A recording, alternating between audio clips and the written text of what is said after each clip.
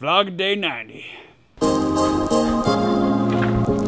So let's talk about how I got here today. Because people keep asking, and if I'm going to talk about where I want to go, I should probably talk about, you know, how it is I came to be here.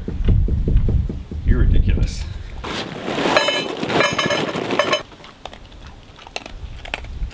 So I've been getting questions along two lines that have been pretty consistent.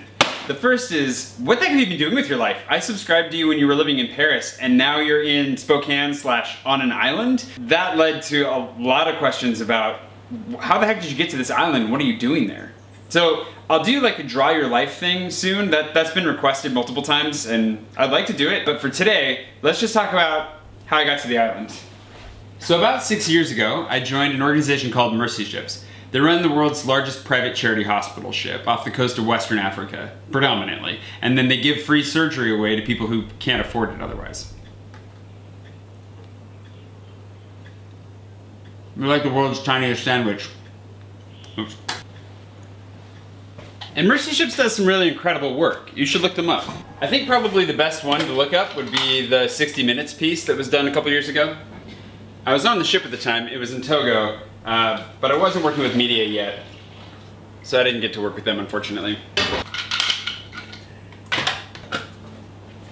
The surgeries that we do are life-altering, and sometimes life-saving. And as with many work cultures, there's a tendency for a lot of people to push themselves a little bit too hard for too long. And I'm definitely no exception to that rule.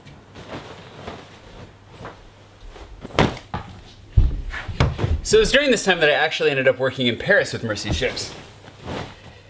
My boss, Bryce, would become a good friend of mine because it's pretty much impossible not to become friends with Bryce because he's just pretty much generally amazing.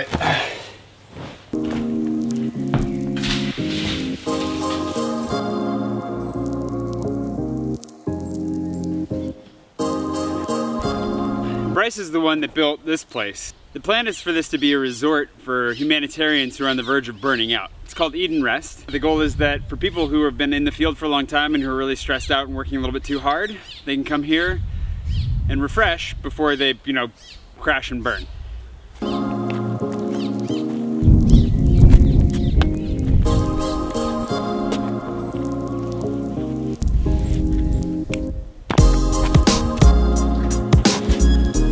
Anyways, I got what was probably my favorite job ever. Media liaison on the ship, which meant I was working with all the international media that came to the ship, and I ran with it hard.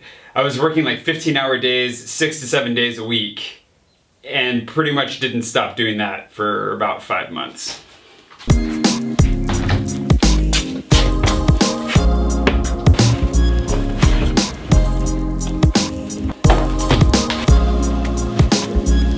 I actually thought I was working less until somebody came in and filled in for me for a week or 2 weeks, and she clocked herself in at 70 hours a week conservatively and was stunned. And before that, I'd been telling people I was working like 60 hours a week, so I was working somewhere in that range, like 70 to 80. I really don't know.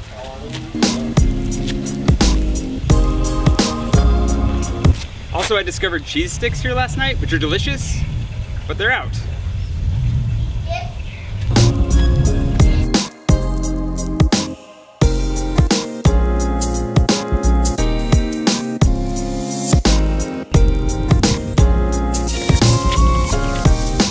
Forget, I was doing this for 5 months, and at the same time I was in kind of a semi-romantic relationship that was eating away at me from the other side, which I don't recommend.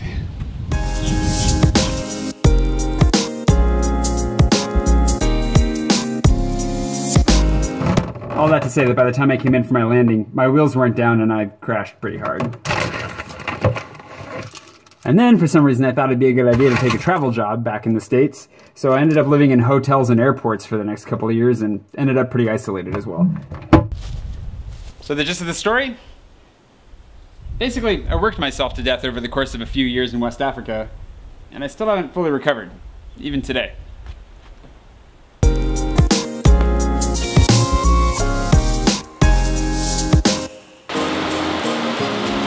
And then as soon as you get the washing hung, yeah, that'll dry really quick. Great. I love rainstorms. I mean, I want it to rain pretty much every day while I'm here. Just not right after I got all of my laundry hung out to dry.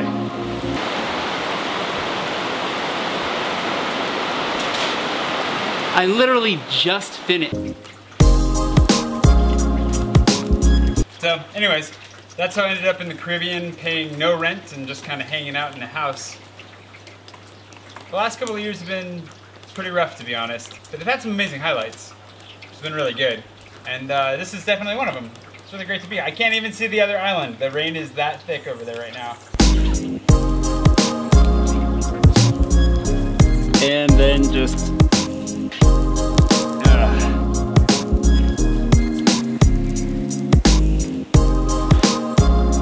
So I'm basically just hoping my time here will help clear my head. I mean, I came here so that I could focus on work, hopefully write some. I'm finding it difficult to focus with the heat and the bugs sometimes, but what are you gonna do? The rainstorm was perfectly timed. You can't plan that. Right as I finished, right as I was putting up the last 3 pieces, I was like, oh man, yeah, these are gonna dry probably in the next few hours. Oh, what is that? Is that rain? Oh my goodness.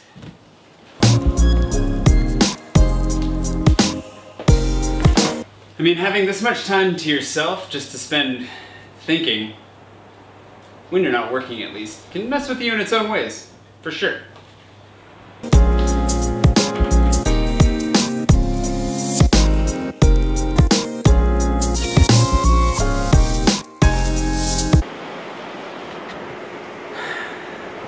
My clothes are never gonna dry.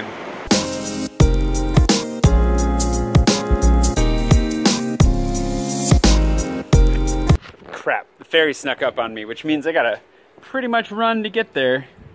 It always toots its horn right when it comes around the corner, right by the dock, which does me no good because I need it to toot its horn when it's like 15 minutes away.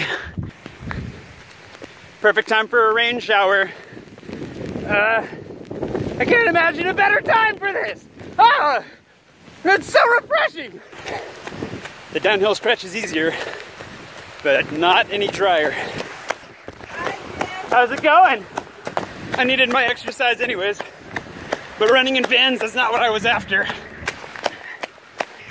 Also, my left foot does not like this. Ow! How's it going? Wanna ride on, man? Sure. Jump in. Miss tomorrow, remember? Yeah, for sure. Desmond, right? Yeah, man. Thank you, sir.